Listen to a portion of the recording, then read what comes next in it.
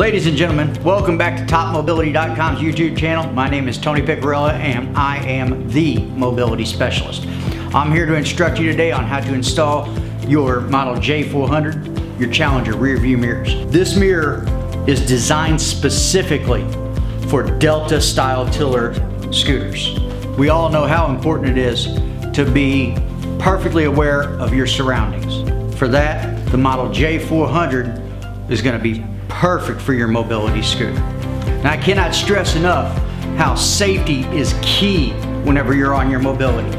As I said before, you can avoid any unwanted surprises from beside you or behind you. This gives you full visual of your surroundings. And this could not be simpler to install.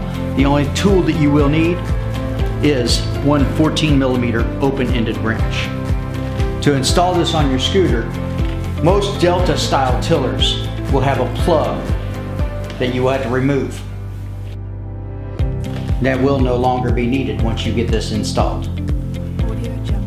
Your rear view mirror has one threaded end. Set it in.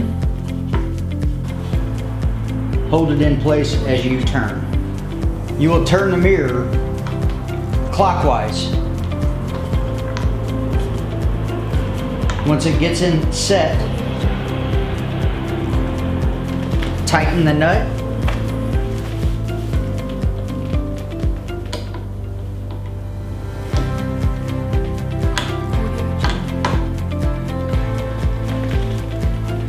Bring down this sleeve.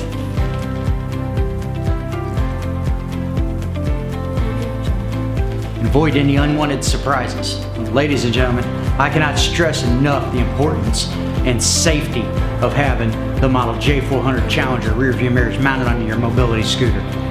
This is going to give you the utmost in protection while you're out riding around.